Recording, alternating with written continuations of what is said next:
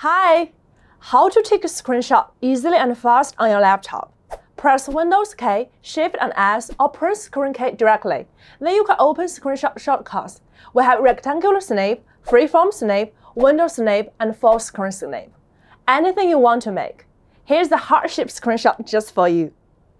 For the entire screenshot once for all, press the Windows key function and print screen.